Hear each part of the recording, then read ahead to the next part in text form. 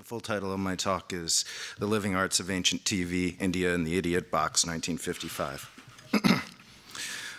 I'm going to attempt to read and do my slideshow here at the same time, which should be interesting. The amazing drama you're about to see is a matter of human record. You may believe it or not, but the real people who live this story, they believe it. They know. They took that one step beyond. Ever feel like you've met someone before? Someone who you couldn't possibly have ever met, but still. That's just what happened to Leonard Barrett of Westport, Connecticut, one time on a train in India. Episode 22 of the classic anthology series One Step Beyond, titled The Riddle, which first aired on ABC in 1959, opens on the Bombay, Calcutta Mail, with a prosperous young American couple on a dream vacation. Actor Warren Stevens plays Len as a handsome if boorish fellow in modern leisure wear, complaining that he'd rather be on a trip to Paris, or better yet at home in his own pool with a cold beer. He's an ugly American in India, all right, at least to begin with, but a chance encounter with an apparently harmless old peasant, played by British character actor Patrick Westwood in brownface, triggers an inexplicable metamorphosis in Barrett. By halfway through the short episode, Len's gone goofy and hopped off the train in the middle of nowhere, howling in Hollywood Hindi and stumbling through the streets of some Indian village, baying for the blood of a man named Kumar. His wife Elizabeth chases along behind him beside herself, and who can blame her? All she'd wanted to do was see the Taj Mahal. When she finally does find Len, he's zonked out and flat on his back in the middle of the road. Not even the white medical missionary, who lives conveniently nearby, can explain quite what's happened. He doesn't do this at home, cries Liz, ever. The episode ends with her husband running off into the night and breaking into Kumar's home, only to find his terrified old nemesis waiting there with a well-oiled shotgun. We learn what's what as Len lay dying. An Indian constable, who goes by the very unlikely name Guy Singh, has the strange case cracked. It all started with a homicide way back in 1924, Guy Singh's first, and a nasty one. A wedding day quarrel between a groom named Kumar and his jilted rival that left the latter man, Ranjit, dead. What's your point, asks Liz. I saw your husband's date of birth in his passport, says Guy Singh. He was born that very same day. All it had taken to turn Leonard Barrett of Westport, Connecticut into a revenant white zombie was the sight of an anonymous Indian face, the unwitting transmitter of an on signal to a South Asian ghost stored somewhere deep inside the operating software of Leonard Barrett. Lenny, a thoroughly modern American guy in smart sportswear. The paranoid implication of One Step Beyond's TV riddle is this, that each and every American is potentially a host for an undead Indian with unfinished business, for some unmodern villager hidden just beneath reincarnate suburban skin. Call that place where they meet India, or call it TV, or call it India as squeezed into and onto the cathode ray tubes and idiot boxes of a million hungry-eyed Americans, or just call it what it is, some new white hell, some other Twilight Zone. This talk begins with another old show, one that tried to do something new with ancient India. It's a story about international cultural exchange and aesthetic affinities, real and imagined, about museums and media tie-ins and mock-up worlds, how it all happened and why, and more importantly to whom, with a spotlight on Shanta Rao, an extraordinary, if largely forgotten figure who was once the cultural Cold War's most filmed and photographed representative of something they called the classical dance of India. Oh, Saki, how can I ever forget the days of my love and youthful experiences? Meet Ned Calmer. Ned's an expert at making home audiences feel like they're somewhere else. It's a trick he first learned during the war as a voice on Edward R. Murrow's CBS radio news team, bringing anxious home listeners hot coverage from the front. Afterwards, he transitioned into television, landing a spot on CBS's You Are There, a time-traveling educational program adapted from radio and anchored by the young Walter Cronkite, who cuts between journalists with live reports from such unlikely and anachronistic news events as the death of Socrates and the Great Chicago Fire of 1871. In that episode, breathless correspondents report from different parts of the city. As the flames spread, the story develops, and the fake news breaks. Flaming bodies jump out of buildings just behind them. Crowds panic and overwhelm the police. The journalists themselves are forced to flee at times. Watching it now, it's hard to know what's real, what we are meant to learn beyond the fact that the city burned down, that people jumped out of buildings. Cronkite ended each show the same way, asking rhetorically, what sort of day was it? A day like all days, filled with those events that alter and illuminate our times. All things are as they were then, and you were there.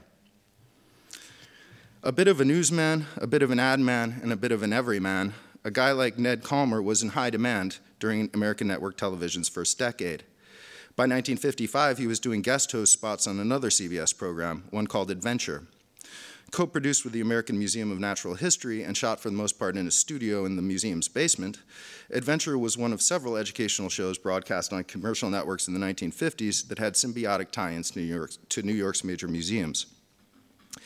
On May 15, 1955, Calmer hosted an episode of the show that was a televisual trip to an alternate universe at least one step beyond the Chicago fire of 1871. Titled Adventure Hinduism, and billed as an introduction to the world's oldest living faith, it would also be Ned Calmer's sole opportunity to read Sanskrit poetry to bored housewives on the boob tube. The show cold opens live with a close-up of an Indian dancer, hands clasped, face turned toward camera, half kneeling on a circular floor ringed by studio darkness. As the lights rise, she's in motion, rotating her torso up through a smooth arc that reveals a thick braid of her hair bound with black and white flowers. Her eyes roll back white for a moment, as though in ecstasy, and then, as she completes the movement, stillness, prostration. CBS television reads the title, over the sound of South Indian chant and someone playing the double-headed mridangam drum, the sound of someone keeping time with a woodblock. Young Indians a long way from home, broadcasting live. It was the first time any of this had been on TV. This, meaning classical Indian dance and music, not played for racist laughs by white men in turbans and brownface, but presented by actual Indians as something important live in front of millions. They didn't call it adventure for nothing. Looming behind the dancer is something that only looks like the doorway to a temple. Her name was Shanta Rao. An obscure figure in the history of 20th century Indian dance now, she was once among its most visible exponents, especially on international stages.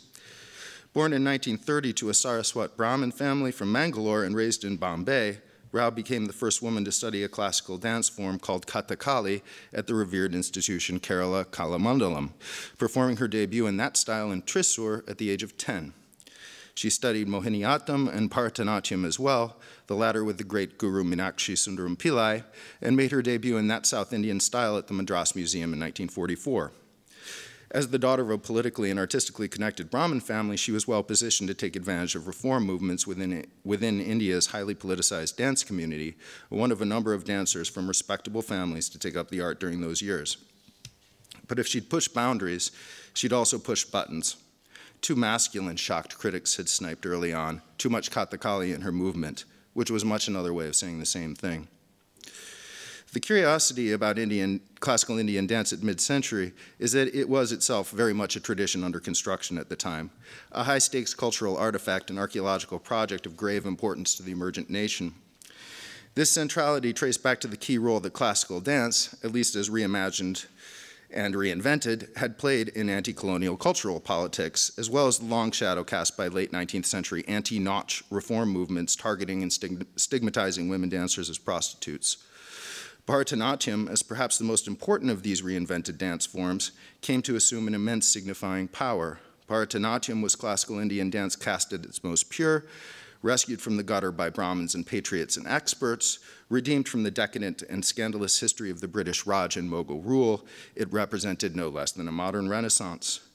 A speech given at the All India Music Conference in 1958 put it very simply: the resurgence of our ancient culture and desire to draw inspirations from its traditions are both a cause and effect of our political freedom. India had gained her independence through a kind of regression therapy. Her continued development as a nation required it to continue. That 1944 museum performance was a harbinger of what was to come for young Shanta Rao. More dances in museums, more avocations of antiquity in the future with movements of her body, more critical spectators and Philistine assholes. More world, or what passed for it, for a headstrong 14-year-old girl on the cusp of new India. First, there were the tours to faraway places like Calcutta, then once further afield, beginning with China, where she traveled in 1953 as part of an Indian cultural delegation led by Nehru's brilliant sister Vijaya Lakshmi Pandit. Rao's first appearance on the Cold War dance circuit was live at the Peking Hotel. It would be the first of many, although the actual dancing was only a small part of it. Too small, really. There were first the arrangements to consider, the fingerprinting and background checks by foreign governments, the bland talking points, dumb interviews, cross-cultural misunderstandings, micro and macro, the minor humiliations and annoyances of travel, not to mention the interminable posing for photographs. I've turned up literally dozens from this period, from Life magazine to the New York Times to books about Indian dance. Shanta was, for a time, everywhere. Myra May once famously observed that a woman dancing is not a woman and she is not dancing.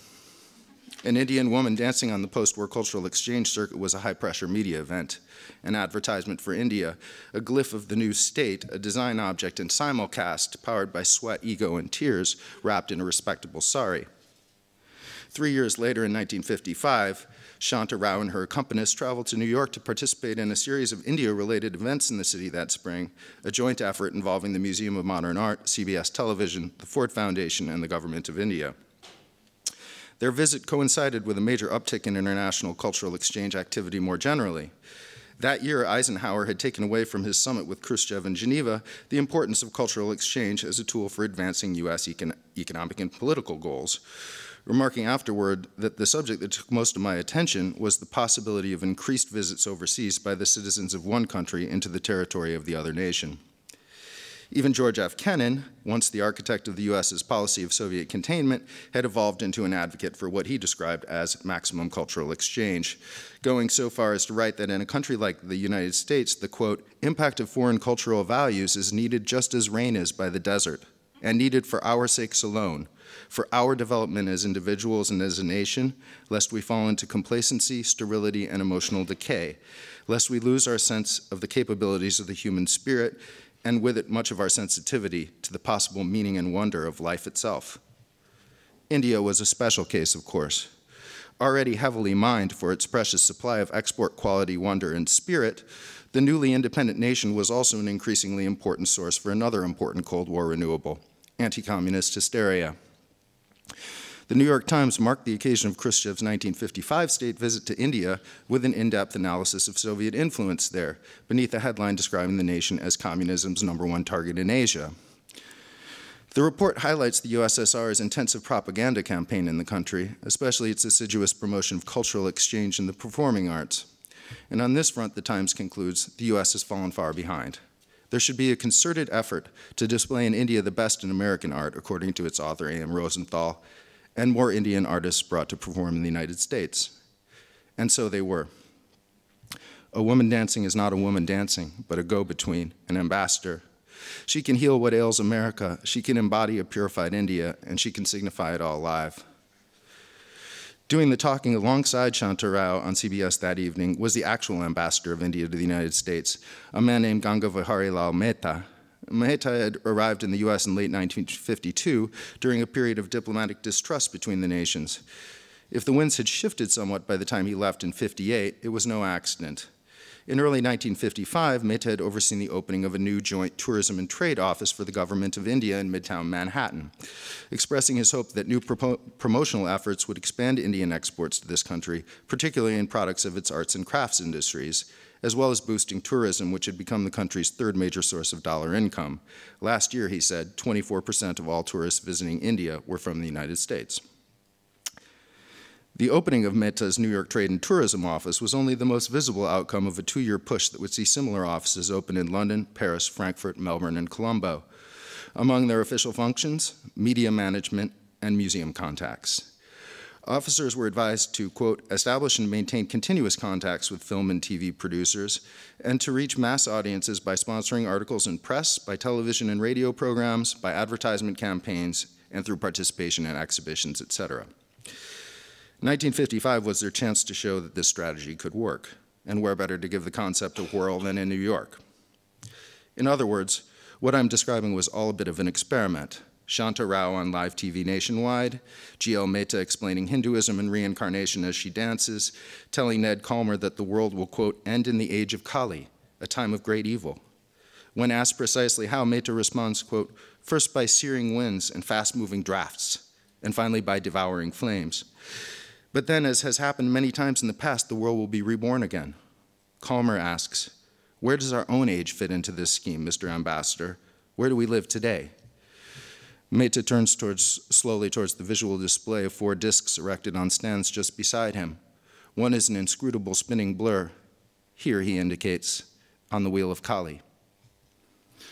A kind of line was being drawn in the museum basement that day, a diagram connecting Shanta's body with the TV studio slide projection of temple architecture, with the ambassador's voice and indicating finger. Classical India was new again and available to US consumers, tourists, and spectators, as seen on TV. Ever feel like you've met someone before? Someone who you couldn't possibly have ever met, but still. And when that happens, what's the trigger? Is it something in the eyes? Some impossible recognition? For René de Harnoncourt, director of the Museum of Modern Art in New York, it had happened back in Austria, in Graz, at a museum called the Joanneum, when he saw something called primitive art. He would later describe the feeling as one of affinity, writing, "The problem of understanding the affinities between works of art is not unlike that of understanding the affinities between people. All of us are familiar with the experience of meeting persons who remind us strongly of someone we have known before." It was this ethos of perceptive, sympathetic affinity that had shaped exhibitions ranging from de Harnoncourt's first major contribution at the museum, a landmark exhibition of Native American art he guest curated in 1941 titled Indian Art of the United States, which was the first of the museum to feature a living arts component, similar to the one that would bring Shanta Rao there in 1955, to later exhibitions on the arts of the South Seas in 1946, Understanding African Negro Sculpture in 1952. It included, I think, only one actual sculpture, and the Ancient Arts of the Andes in 1954, as well as the museum's 20th anniversary exhibition, 1949's Timeless Aspects of Modern Art, in which modern art objects shared theme-based gallery spaces with non-Western and non-modern art from around the world.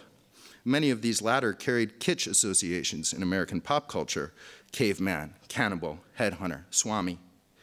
To transform such objects into visual emblems for a kind of post-war American administered cosmopolis required strong museological medicine, an alchemy that called for savvy media tie-ins, good advertising, and the latest in modern exhibition design, as well as deft curation.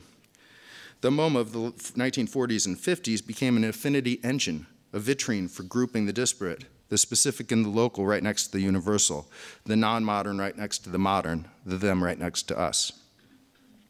Such was the situation there in the spring of 1955, when 2 exhibitions shared the museum. One was Edward Steichen's The Family of Man, perhaps the most famous and closely observed of all mid-century exhibitions at MoMA, in large part due to its world-touring afterlife. But another exhibition ran alongside it, vying for museum traffic, and in its own way just as ambitious as Steichen's magnum opus. It was called Textiles and Ornamental Arts of India, and it's why Shanta Rao was in New York. Billed as the most extensive exhibit of Indian textiles ever held in this country, Textiles and Ornamental Arts of India was originally conceived by Edgar Kaufman Jr., who was best known for his involvement with the annual Good Design Prize exhibitions held by the museum in Chicago and New York between 1950 and 55, and a key force behind the museum's crossover into consumer design and domestic home furnishings. It was no accident that the Textiles and Ornamental Arts exhibition followed a similar template to the Good Design shows, juxtaposing contemporary regional Indian fabrics, wholesale inquiries welcome, alongside antique textile masterpieces borrowed from collections like the Calico Museum in Ahmedabad, as well as treasures, antique jewelry and eye-catching miscellanea, most of it on loan from the V&A Museum in London, including the enigmatic anthropophagic sound machine known as Tipu's Tiger that guarded the entrance. Adding to the exhibition's populist appeal was an innovative Living Arts of India festival, innovative and heavily promoted. There were articles in the city's major newspapers, radio ads, and brief TV performances by Shanta Rao and the great sarod player, Ustad Ali Akbar Khan, on CBS's weekly Omnibus show. The festival itself included the debut screening of Satyajit Ray's first film, Pattar Panchali, completed with the help of funds from New York and sent by plane to MoMA just in the nick of time, still as yet unseen by its director. There were 2 public performances at the museum by Ali Akbar Khan, his first in the United States, both of them introduced by celebrity violinist Yehudi Menuhin, a catalytic figure who dedicated much of his life to promoting Indian classical music in the West. Behind the scenes, Khan recorded a private concert one evening in the Rockefeller's Philip C. Johnson-designed guest house. Upon its release by Angel Records later that year, This recording became the first commercially available long-playing record of Indian classical music to reach US consumer markets. Shanta Rao performed at the museum twice, both times introduced by art historian and neo-Hindu convert Stella Kramrisch, a specialist in ancient Indian architecture and sculpture who had only recently joined the Philadelphia Museum of Art as curator after nearly 3 decades spent teaching and doing research in India. The text of her introduction hasn't survived, but some sense of Kramrisch's antiquarian take on the exhibition can be gleaned from an article she wrote for the New York Times during the show's run, linking its textiles and jewelry to the way that, quote, the Veda sees the fabric of the world as woven by the gods. Everything was Vedic. Even the stuff for sale was Vedic. Stella Kramrisch says so. Textiles and ornamental arts of India was something like a civilizational reintroduction of Indian culture to US audiences, but a more American way to put it would be rebranding. Indeed, a key player behind the festival was Ann Rezer, a major patron on MoMA's Junior Arts Council, which had organized the exhibition, whose father was the president of the world's leading ad agency, J. Walter Thompson, with a large office in India, not to mention the Pan Am account, both of which came in handy. Between TV, radio, and news media and MoMA itself, they had conjured, in short, a massive multimedia ad for India, one intended to reshape perceptions of the country, spur tourism there, and promote trade, especially in the cottage industry sector. The India on offer was one that had shed the faded scandals of colonialism. Its textiles were beautiful and available for purchase. Its dances were classical, refined, and self-contained, presentable in a modern context, promising signs from a newly independent and progressive nation with deep and noble cultural roots. It was a major effort, 2 years in the making, and by the end, Edgar Kaufman Jr. had had more than enough. He quit the exhibition and the museum too, leaving his unpaid post there after a blow-up with Monroe Wheeler over a press release. That left designer Alexander Girard in charge. On loan from the Herman Miller offices in Columbus, where he worked doing fabric and interior design alongside Charles Ames and Eero Saarinen, Girard was an eccentric standout in mid-century design, an obsessive collector of folk art and unabashed dreamer whose ideas tended more towards the theatrical than the merely functional or pragmatic. Born in the US but raised in Italy, Girard's sensibility was profoundly shaped by his lifelong immersion in a made-up world, a child's private universe he created called the Republic of Fife. It was private but not solipsistic. Like so many of the great paracosms of the late 19th and early 20th century, one thinks of the Bronte sisters' Gondal, or Austin Tappan Wright's Islandia, or even M.A.R. Barker's Empire of the Petal Throne, the Republic of Fife was a shared hallucination, transacted with close family members through letters and secret languages, notebook pages filled with colorful flags, hand-drawn maps, and elaborate liveries. It was a dream made visible, a paracosm just next to ours, an alternate reality. In truth, Fife wasn't so far from India, at least the one Sandro put together for MoMA that spring. His idea was to immerse visitors in an otherworldly setting meant to evoke and aestheticize the experience of being in an Indian crafts marketplace. As the New York Times' Betty Pepys put it in a review of the show aimed squarely at shoppers, glitter and gilt dazzle the eye as one enters the native Indian bazaar just installed on the first floor of the Museum of Modern Art, end quote. But few traditional markets in India ever looked like this.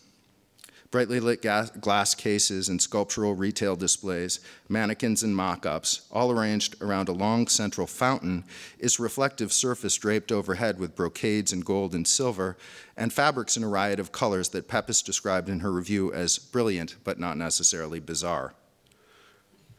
With Textiles and Ornamental Arts of India, Girard had a chance to take a private fantasy about India and turn it into an inhabitable space, equal parts exotic commercial display and far-out entertainment experience.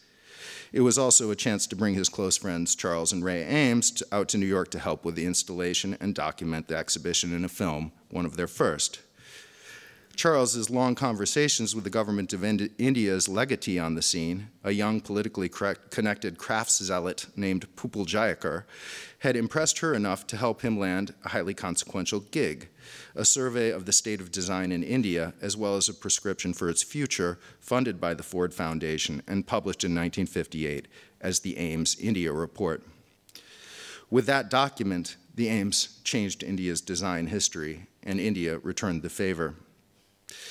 As historian Anthony Acchiavati writes, it was here, within India's Republic of Villages, that the Ameses envisioned an evolving, self-conscious modern nation geared towards altering behavior patterns through retraining and technological literacy, a communication-oriented society, that post-war dream of a world held together by exchanges of information. Textile and ornamental arts of India was where mid-century American design and high Nehruvian cultural diplomacy met, with profound consequences for both. I dream that we are back in America on a lark, touring where most of it's already in ruins, towns with names like Nellie, Warsaw, Mount Vernon, Gnadenhutten, Steubenville, Kilbuck, now just shells of smokestacks and rotten steeples, trashed and rewilding, parks now, some of them still crowded with squatters who look at us like foreigners. In this dream, we are foreigners, and I hate it. I rage against her decision to bring us here, her insistence. We could have gone anywhere, how we could have visited California, but instead she wanted this. Deferential cops protect us from the squatters, but when an old bastard looks me in the eye, I want to knock him out. I feel my blood boil. His flags and his phony Christ, his tin can shack without a proper door, and they got nothing on me. I'm jacked and lean, tawny and taller by a foot than any of these Americans. So when I start to throttle him, this time it's the cops come to protect him from me. Ever feel like you're seeing something that can't possibly be real? That was Jack Macy's specialty. When the US entered the Second World War, Macy was a teenage art school student in his native Brooklyn, and that's just what the Army was looking for. Art students, set designers, interior designers and illustrators, creatives in contemporary terms, to form an elite unit of 1,100 Allied soldiers, a team of deceivers bound for the European theater called the 23rd Headquarters Special Troops, or more commonly, the Ghost Army. Their mission was to baffle the enemy using sophisticated multimedia simulations.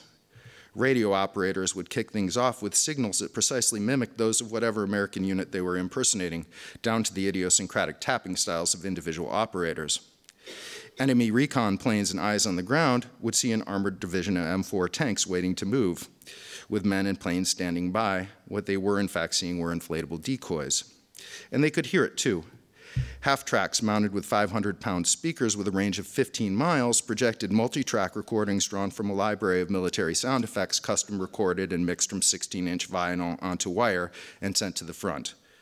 These sonic illusions proved so effective, especially at night, that the 23rd Headquarters' own soldiers reported experiencing hallucinations brought on by the sounds.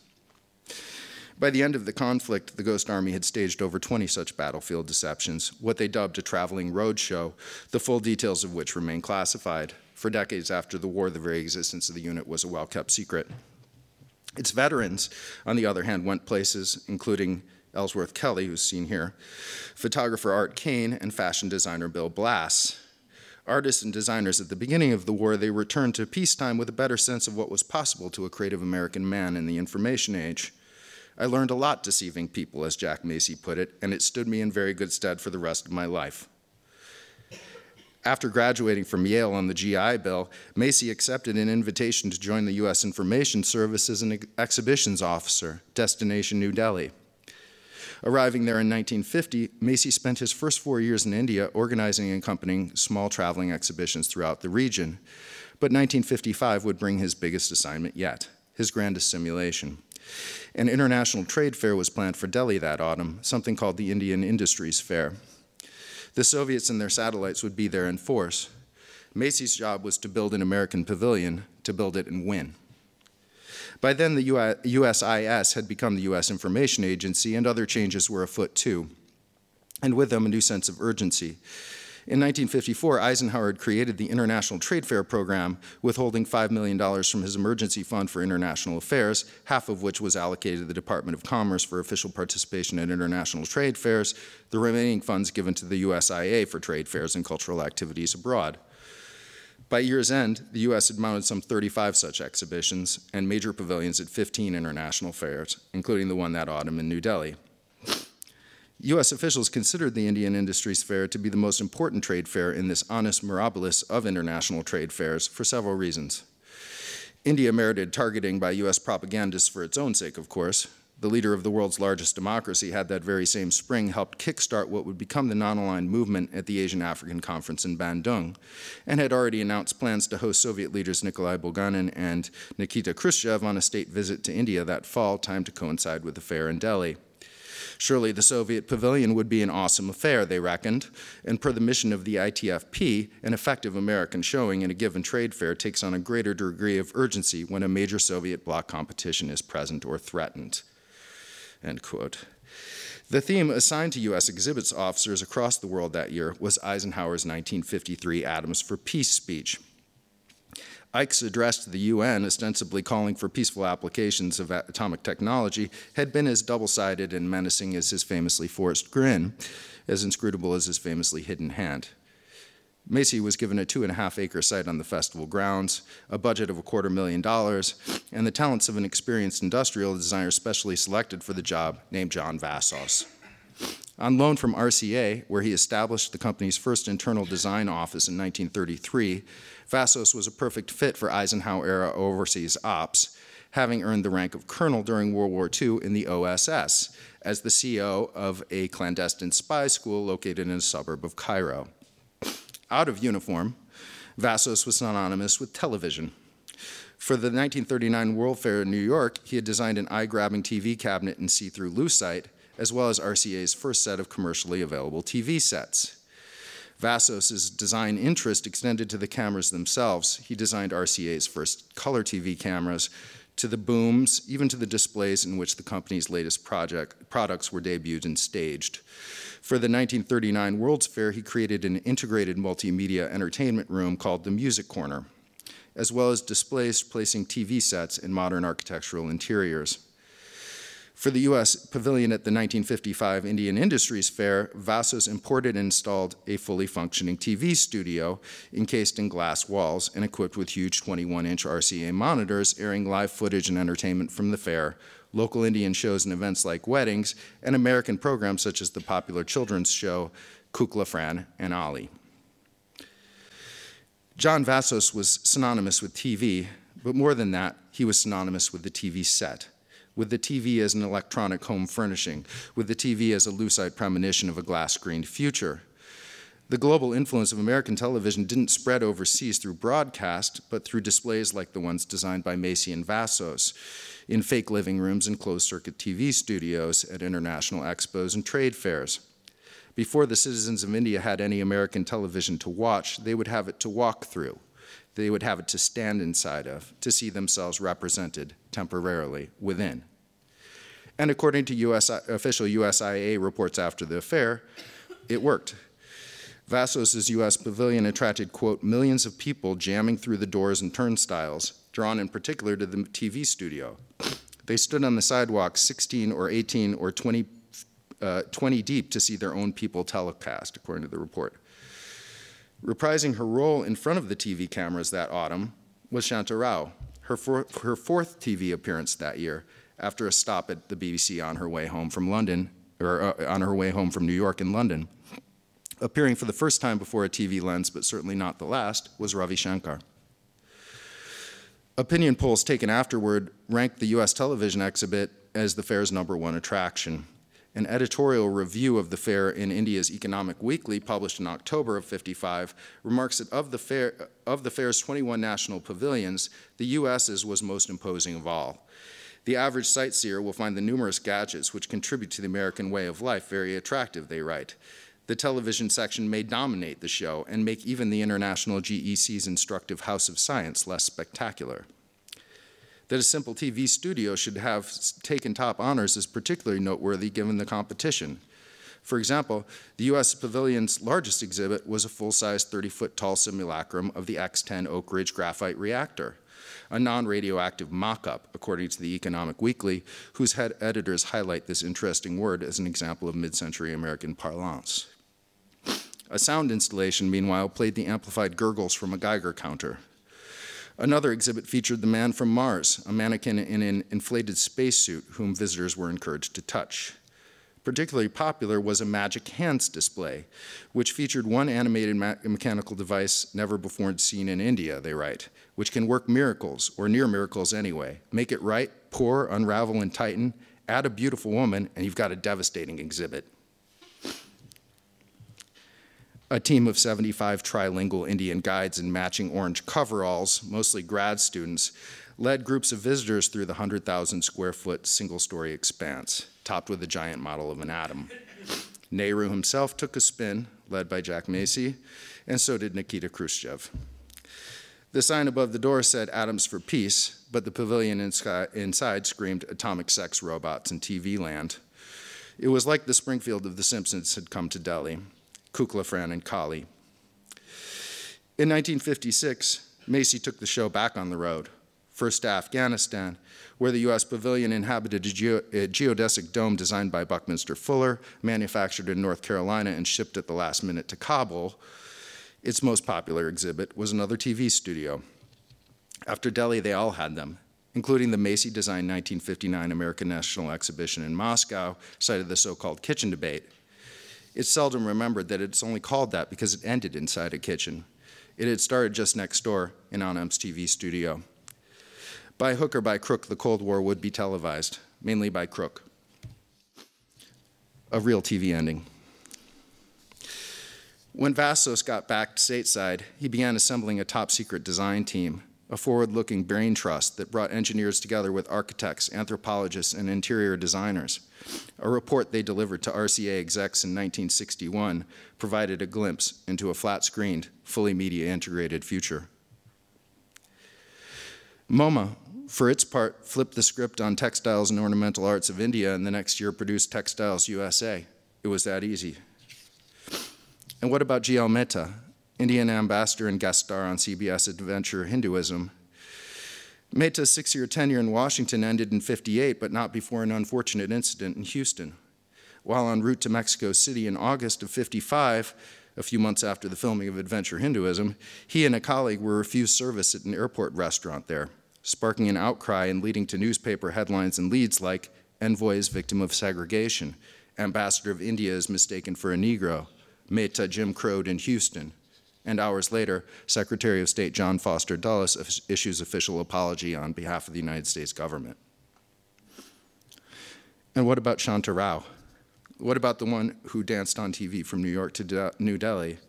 The one who was sent out to represent the purest art of India to an impure world? The one who danced at MoMA? Whatever happened to her? Shanta kept up her role as cultural ambassador for years, taking Kerala's venerated Kalamandalam troupe to the US and Middle East on a state-sponsored tour in 1957, for example, the first of its kind. New York Times dance critic John Martin gave them a lousy review, writing, "It's a delicate task to import an alien art and make its values clear, and that, except for the star herself, there was little to kindle the imagination." Indian dance needed careful staging and commentary in order to communicate to the Western market. Audiences, no matter how eager, needed training. It added up to a heavy lift and a tough gig, a complex burden that imposed nearly irreconcilable demands on performers like Shanta Rao. Presented as living embodiments of an unchanging tradition, they had nonetheless been forced by necessity to craft highly innovative, modern, and exportable, indeed televisual idioms for Indian dance and music. Meanwhile, relationships with government officials back home had to be managed, and life on the road came with its own forms of bureaucracy and suffering.